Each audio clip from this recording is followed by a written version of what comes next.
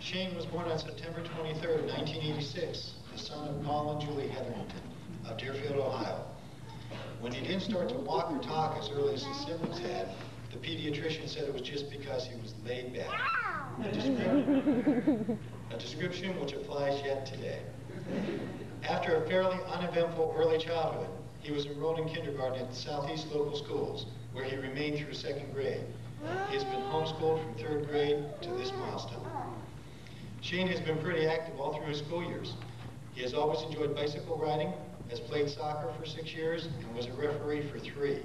He also enjoys camping and hiking in the summer and sled riding in the winter. Another of Shane's interests is music.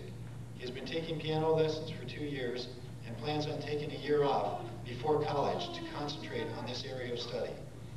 He has also been in Legacy, the youth choir and drama team at Stowe Alliance Fellowship, where his family has attended for 6 years.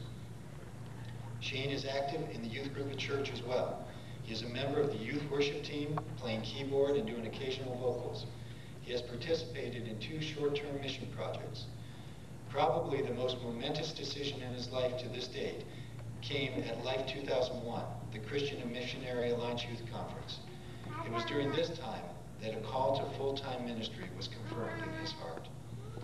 He plans to attend Malone College in Canton, Ohio, to prepare for service as a worship pastor.